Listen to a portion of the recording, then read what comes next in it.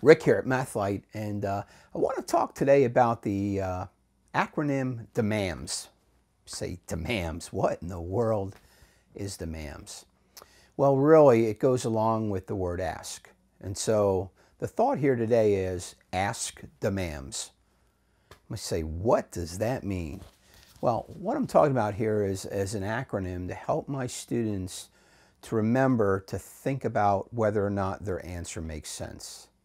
So I have my kids trained to ask DMAMS, and I'm trying to get in their thinking to think, does my answer make sense? Does my answer make sense? And you know, if you've been teaching for any amount of time and teaching math, you understand, especially when doing word problems, that it's important for students to ask, does my answer make sense? And so the acronym is just a silly little acronym, but it's catchy.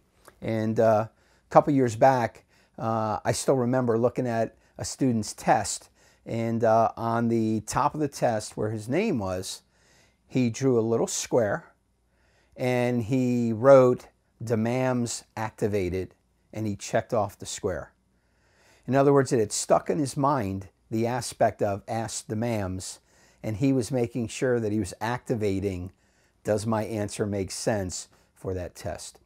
Hey, that's what you want your students to do. You know, it's amazing sometimes if you've been teaching for any amount of time, you've seen all kinds of answers to word problems.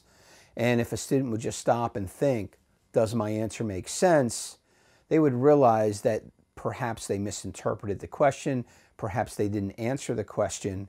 There are a couple of variations there. But the reality is they would realize they don't have a correct answer, and perhaps they can fix it. So it's a simple little acronym, DMAMS, and I throw in the ask. I play it up. I even make it a little British, you know. Ask DMAMS, you know. Don't forget to ask DMAMS. Did you ask DMAMS? And so real simple, hey, does my answer make sense?